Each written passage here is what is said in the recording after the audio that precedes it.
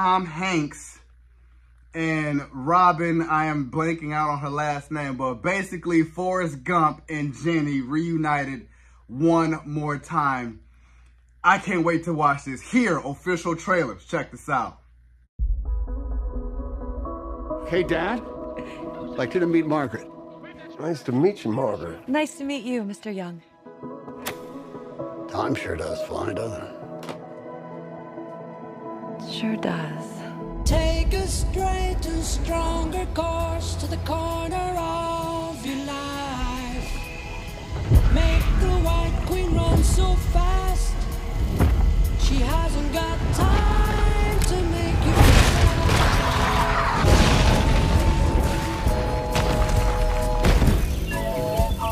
cause it's time in time with your time, and this news is captured.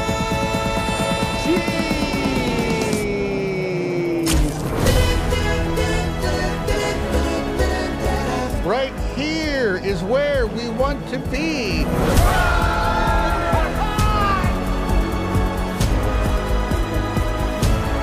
You know, if you like, you could spend the rest of the night here.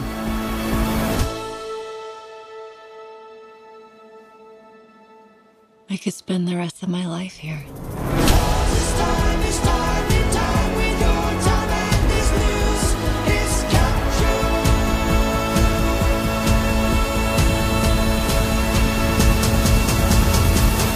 This was our home.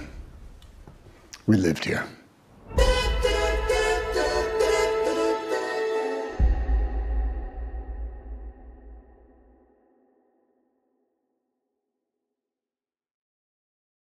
Definitely don't mind watching this. Like I said, Tom Hanks and RobinWright created magic with Robert Zemeckis when they made Forrest Gump. And now they get to reunite as what would it be like if Forrest and Jenny moved on from the 70s and 80s all the way through their whole life. So I'm like, I like it that we get a timepiece period of, you know, from the dinosaurs to, you know, the 1800s of actually building to the 20s, 40s, 50s, 60s, 70s, 80s, and then going on to when they're old. And then it's like, you know, it looks like RobinWright as his wife probably has dementia or Alzheimer's. And it's like, he's walking her through like, man, we used to live here, you know, like all the memories that you have as a couple, a family, the ups and the downs, it's in one household. You know, from your kids being born to your kids, you know,